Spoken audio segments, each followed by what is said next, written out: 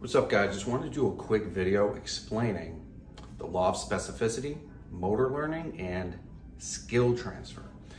There seems to be a huge misunderstanding in the fitness community about functional training or sports-specific training.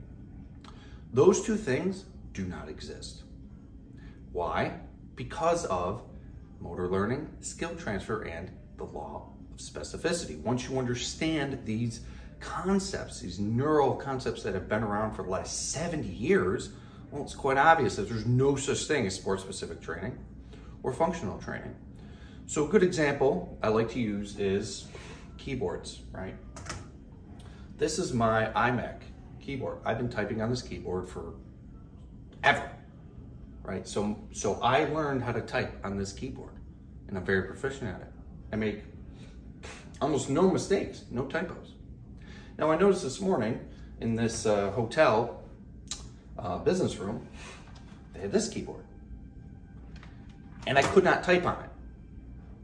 I messed up. I had to go so slow in order to hit the right keys, and it's the same activity.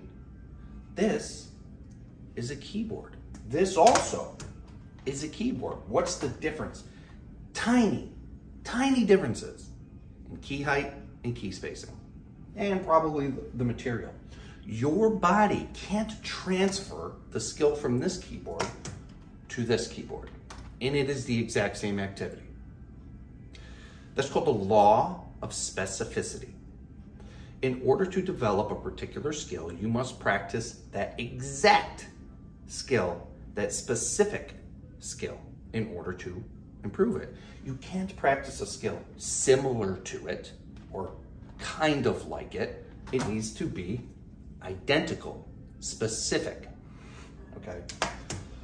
If you practice a skill that kind of resembles the skill you're trying to improve, you can suffer from something called a negative skill transfer. For instance, practicing at, say my goal was to get very good at typing on this keyboard, but all I ever used was this keyboard.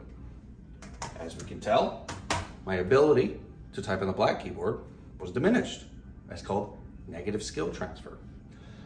Common examples of this is, warming up with a weighted baseball bat, shooting a weighted basketball, dribbling a weighted basketball. Believe it or not, these things do exist, and that would result in a astronomical negative skill transfer.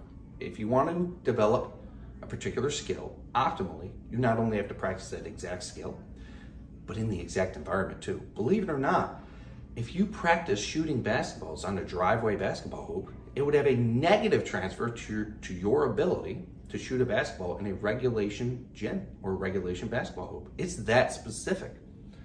So that's a negative skill transfer in the law of specificity. So if your body cannot discriminate between this and this, when they are the exact same activity, how on earth is a Turkish get-up going to help you with MMA?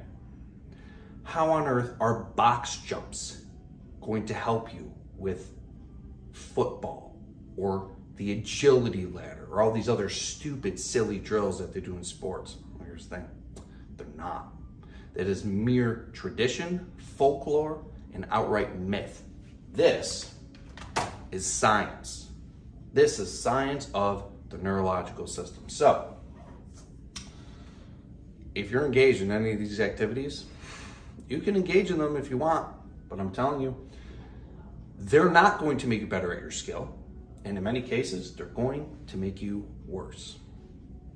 So that's motor learning, skills transfer, and the law of specificity cleared up for you guys. Please follow me on Instagram @_J_Vincent. And if you want the truth about exercise and training, hit the like, subscribe, bell notification icon, so you can be notified when I give you guys the actual truth.